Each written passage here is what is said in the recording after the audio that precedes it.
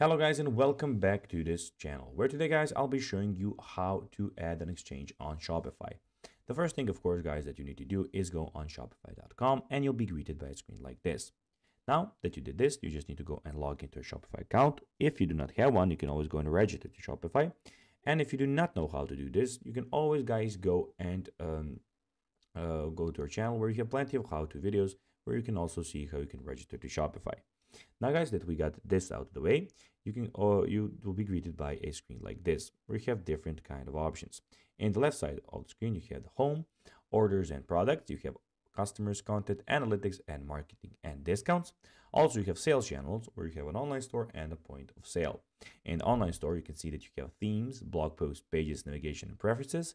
And in the point of sale you can see that you have staff, locations, and settings options.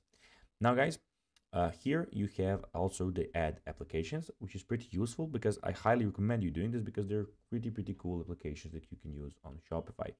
Also in the bottom left corner you have the settings where you have store details, plans, billing, etc. And in the top right corner you have help center, chain log, community forums, hire a Shopify partner, keyboard shortcuts, manage account, and logout options.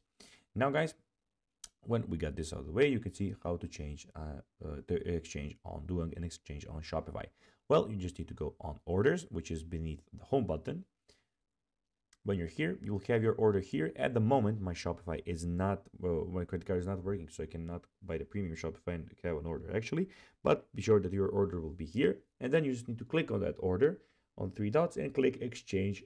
And that's how you can do an exchange of orders on Shopify.